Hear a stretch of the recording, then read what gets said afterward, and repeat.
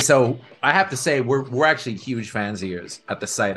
We run a channel, JoBlo Originals and JoBlo Horror Originals, that we do this series revisited, and we go back and we look at a lot of movies. And we've been on kind of a kick of doing your films lately, though, like because there's a lot of classics there, Thank you. and one that's really interesting that's been I feel like it's been totally rediscovered. I hope you don't mind me asking about it, but it was kind of ignored, I guess, when it first came out, but now like there's a huge cult going up around it. Is the Blob?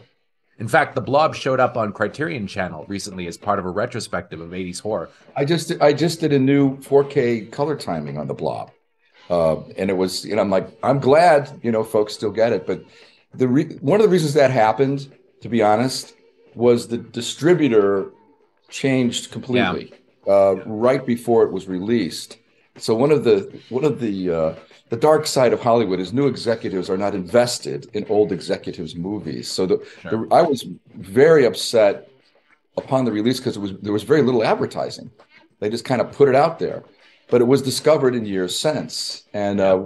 again, that was a cool group of independent filmmakers, and the Blob was very difficult to make work. But when I look back at the practical effects, some of it stands up pretty well. Really well. That was so. Thank I watched it with my wife, who's was a bit younger and didn't see it when she was younger, and she loved it. And we were like, it looks so much better though than a movie than it would have looked if it was made 10 or 15 years later because it didn't rely on CGI. It was like practical stuff.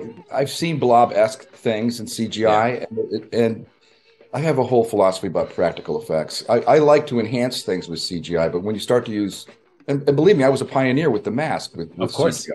So it's a wonderful tool.